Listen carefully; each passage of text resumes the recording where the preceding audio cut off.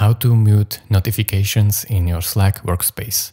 So it's very easy, guys. I will show you right now step by step how to mute your notifications.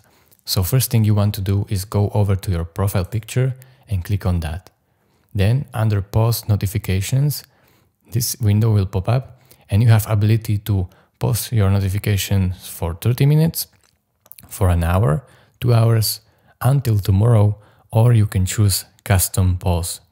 So when you click on custom, as you can see, this window will appear and you can change to pause your notifications until some certain date. So let's say this date and time as well. And then you can simply press on pause notification. And now this Z will appear, as you can see. And your notifications are paused, as you can see. Do not disturb. And it will show you when you will get your notifications again. If you want to cancel this, you can simply press on resume notifications. And that's how you mute notifications in your workspace.